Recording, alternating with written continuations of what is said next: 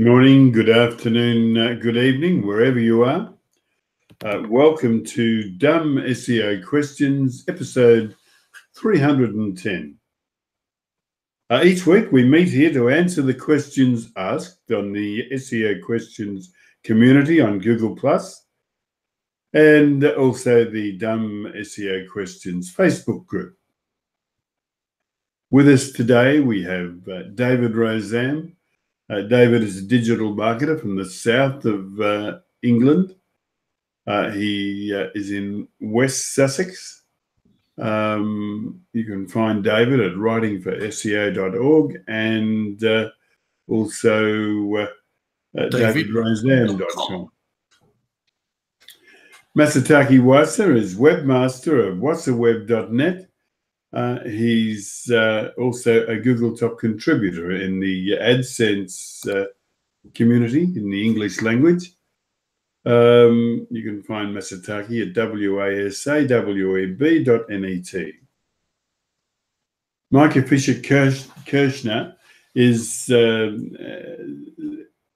of SEO for Turn River Capital. He's based near Silicon Valley on the west coast of the USA.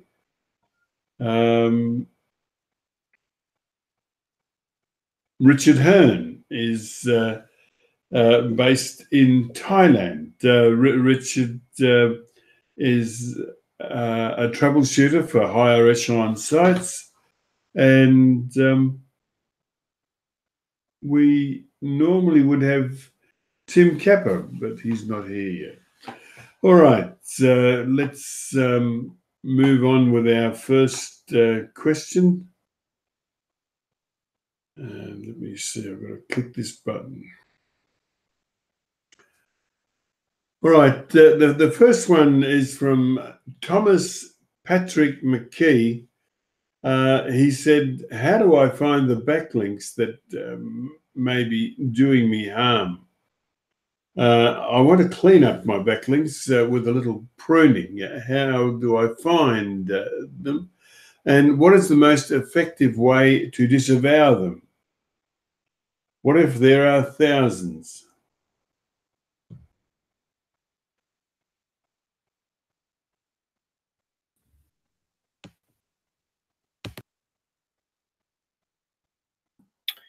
I mean, there are services that help.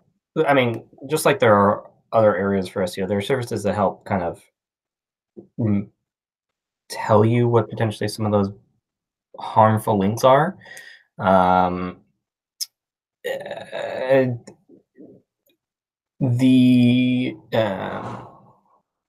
if you're needing in terms of directly like what are my backlinks, there are a lot of tools out there for that in the first place.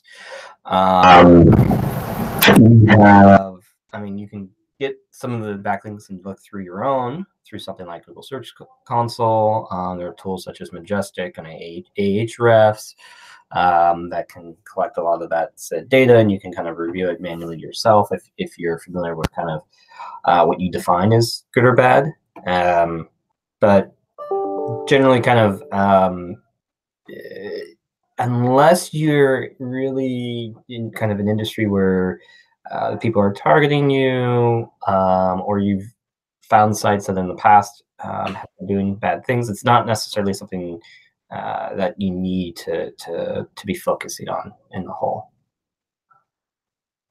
Okay, so I see the top comment is paid. That's not likely to be good. Yeah, so if you want to go through kind of that, then yeah, use some of the tools like Majestic and Ahrefs so you can go and review them.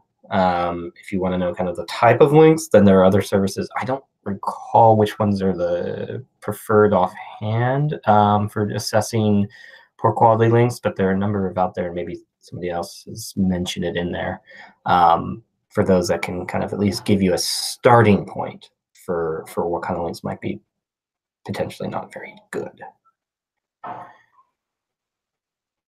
Thank you, Micah. Look, yeah, I can't move on without also thanking the people who answer questions in our communities through the week as questions are asked that they're covered. People like Dave Elliott and Michael Martinez. We are truly grateful. It makes our service so much more useful. Can I just make right? Anybody? Sorry, go ahead, Richard. I was just going to just one thing that comes to mind is that you mentioned he got 7,000 backlinks. Something that comes to mind there is that some of those might be site-wide links from crappy sites. So it might be easy, or may or may not be easy, but if he finds sites where he's got site-wide links, they're the ones he could probably, the low-hanging fruit that he could probably try and get rid of. Yep.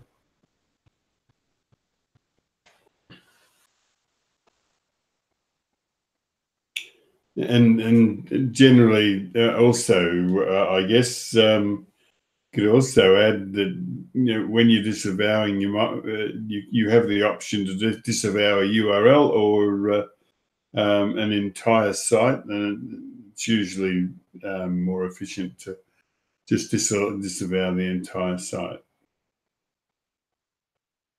That's, of course, if Google takes any notice of the disavow list. I knew that would make you laugh, Richard. All right, let's call that an answer. We'll move on with the next. This one from Usman Ghani.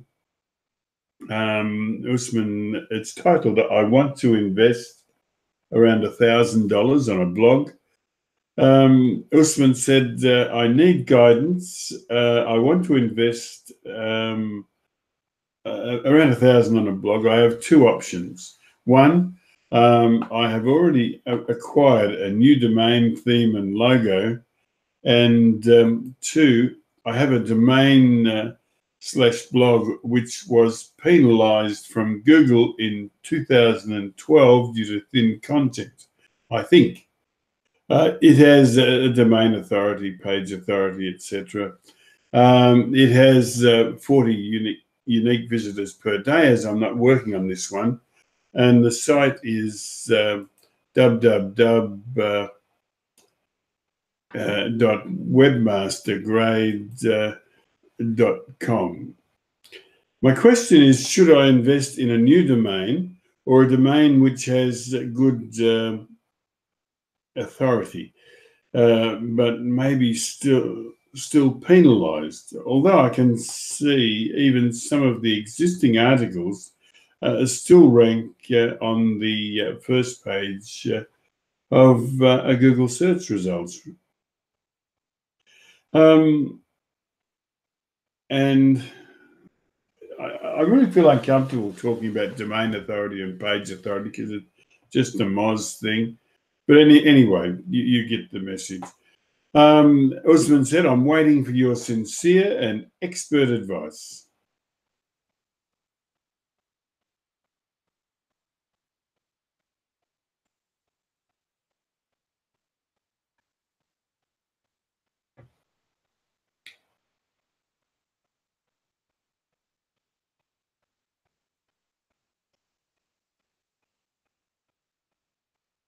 No easy answer.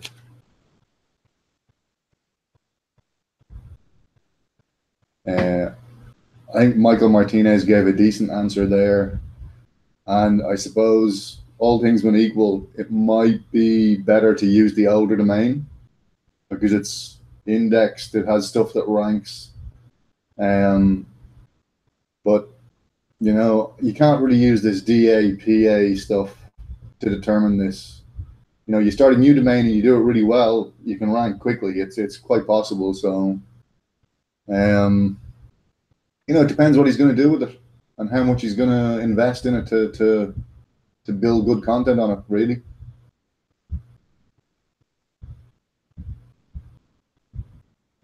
I think it's Michael's comment. The best freelance writers are not cheap. Save your $1,000 and build a site that you enjoy visiting and working on in your spare time. Yeah, it's Yeah, I think that's the point, isn't it? $1,000 really doesn't stretch that much. I mean, it sounds like a decent amount of money, but once you start to think about what can you actually get for that amount of money, then I think the answer is not much.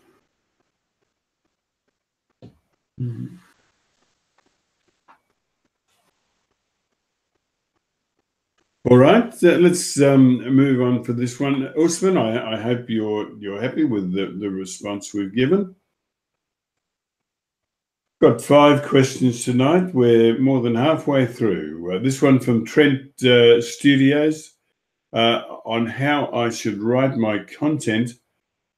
Trent said, "Hello everyone. I've been watching Yoast video tutorials on cornerstone articles. For those that offer services such as construction, do you think it's better to have, for example, a basement remodeling cornerstone article and then a separate basement remodeling article that talks about and sells the basement remodeling service, and yet another separate basement page which has a contact form so people could hire the company? Or combine the basement remodeling services page with the basement remodeling contact form page? Or just have a separate cornerstone articles for each service and they all link to a generic contact form / page? Thank you in advance."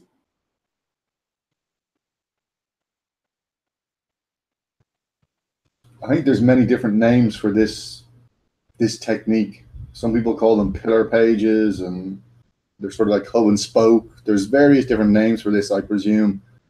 The big question is, if this person is selling basement remodeling services, what sub keywords are there from that? Like that sounds pretty niche to me as it is. So I don't quite know whether they're getting into too much detail on something that is a bit too niche already. I don't know. Maybe it's quite big. Maybe there's lots of different search terms that are around basement remodeling. Very hard to say. But I'm not sure that this person really grasps what the purpose of this is from an SEO perspective. Yeah, I think. Yeah, I think it's not. It's kind of getting involved in the mechanics again, rather than thinking about what people are actually buying.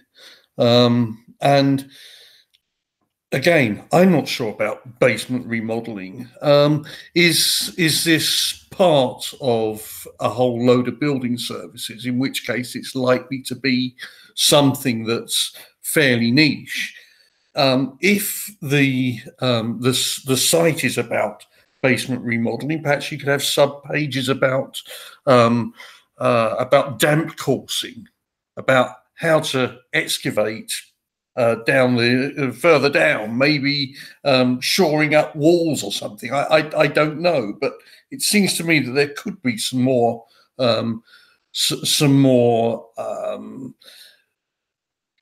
services that you could go on about as part of basement remodeling. But the question is, do people go out looking for those things? Is this part of the searcher intent? So, damp courses for basements? I don't know. Do your research, find out whether people are searching on it. Think about how significant a part of the website is. There's nothing magic about Cornerstone. It's something that you need to think about in terms of the structure of your site, and also what your customers or what the site's customers are looking for and buying. Richard, you look as if you were going to jump in there. No, I just was rereading it. Like they talk about contact forms and whether they should have a generic contact form or have a contact form for each service, and should that contact form be on the service page or a separate page. I think they're getting caught up in the weeds here. They should do what will work for users, and this is no real bearing on SEO. I mean, there's probably no need for them to have multiple contact form pages unless there's some reason on the business end to do that. And otherwise, you just have a contact page and people will contact you and say, well, I'm interested in this service or that service. Really, at the end of the day, you want to get the lead. So you don't put barriers in the way of people actually giving you that lead. Just make it as easy as possible for users, and think, what would you do, or what if you were presented with this scenario on another website, what would suit you best? I think that this the person posing the question is just getting a bit caught up on things that aren't that important, really.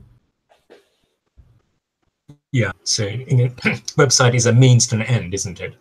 What you want is the business, and the website is to capture that audience. So yeah, it does seem as if the priorities are perhaps mixed in this instance. Ranking for something in itself is not the end, it's a means.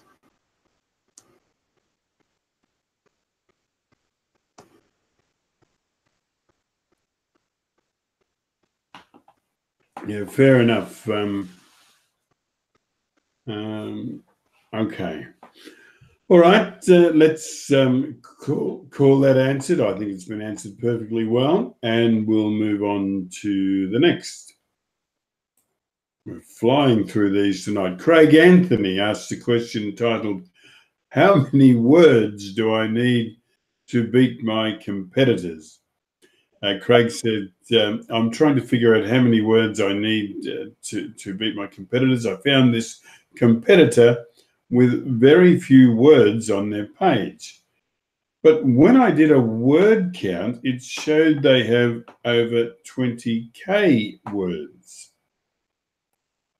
It's odd.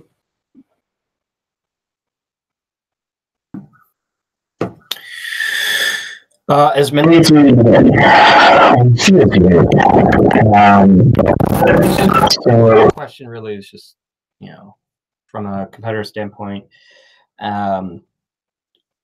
it's better is what satisfies the right user intent in order to do that. You get the most amount of backlinks, the most amount of interest, and metrics that Google can factor in to suggest that you should be winning out. That, depending on the situation and the set of results, can be a lot more, and it could be a lot less. There are situations where, for example, you win out because you provide a tool that has not too many words versus, say, maybe a guide that's ranking up there. So it's hard to say offhand and on its own the amount of words that's really needed. The better way is kind of thinking about it is, what can you do to stand out and succeed versus your competitors?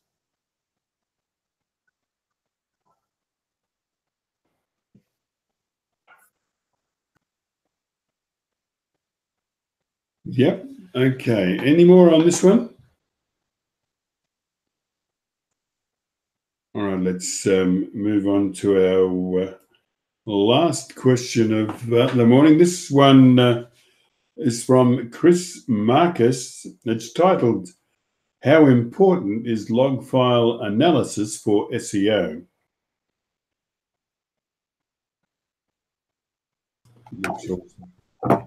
This one is an interesting one. There were some pretty good answers on this. But I think one thing that everyone failed to mention is that the reason why so few sites actually do log file analysis is because it's quite complicated and there's a lot of overhead to actually analyzing your log files. And the larger your site is, the more complex it is to do. It's not easy to do. Log files are ancient. It's an ancient setup where they're just these very large text files, and actually managing these files is not trivial. You know, most applications that do it, you're sort of into enterprise class for any sort of large site. So there's a cost to doing it.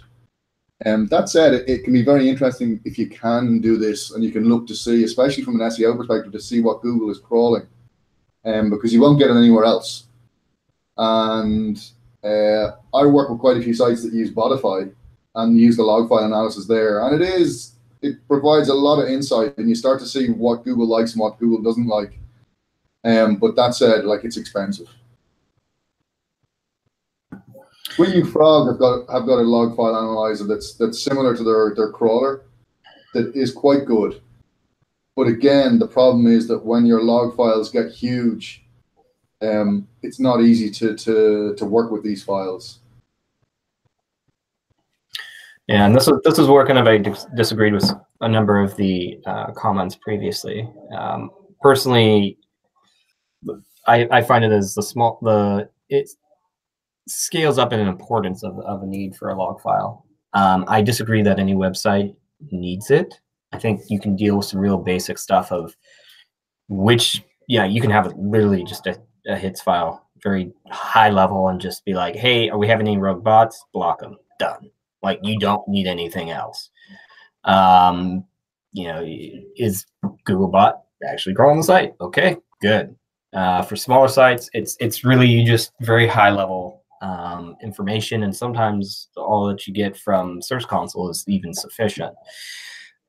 As the site scales up, on the other hand, then it becomes more important, because the larger the site, the more pages, the limitations of what Google will crawl become that much more critical. And so what kind of pages they're hitting, what kind of issues scale, become more problematic. And I think the likelihood of specific issues related to Googlebot increase as a site's size increases. So when effectively, that means the importance of a log server file or log file analysis is almost non-existent at a small site level. It's not to say that it can't happen, but as kind of Richard notes, the amount of time and effort and cost to put all that together for an off-chance situation, not worth it most of the time.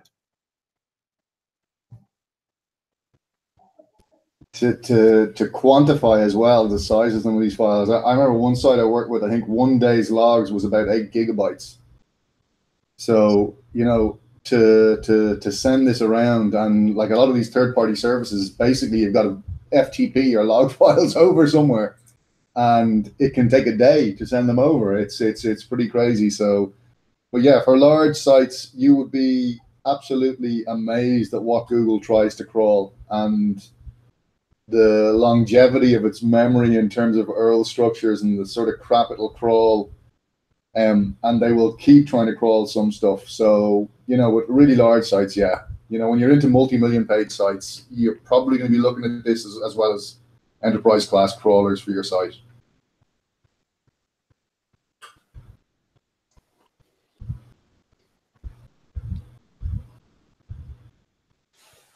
Okay, let's call it an excellent answer from you guys. Thank you very much for that. All right, let's move on to the next. Or no, actually, it's that time again. It's thank you for watching time. Well, I thought we had a great set of questions tonight, and we thank you for them. And if when you're watching this, we thank you for your interest. Your interest in what we do makes what we do worthwhile, and for that we are truly grateful. We'll be back at the same time next week to do this all again. But for now, it's good night, and thank you very much.